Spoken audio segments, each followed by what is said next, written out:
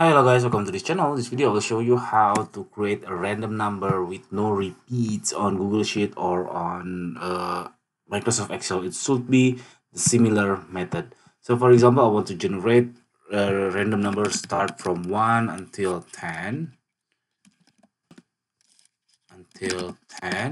and then I will generate first the random number, just rand, and then hit the enter. I want to drag it until 10 cells.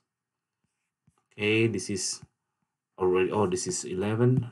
Now I make it 10, and then I will create the sequence between 1 into 10. So I put sequence, and then the rows, of course, 10, and then the columns, of course, 1, and then the start is 1, and then the steps is 1.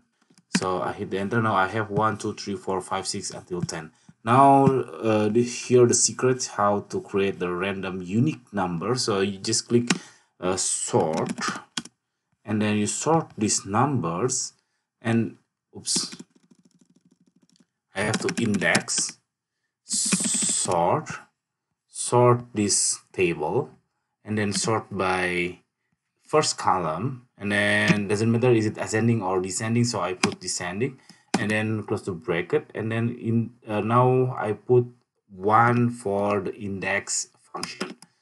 I mean 2 for index function, because it will be select there is 2 columns, this second column on this table. So I hit the enter, and then oops,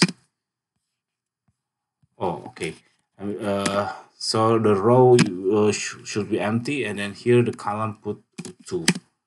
See, this is the random no repeats number. So it could be you can do it for example 100.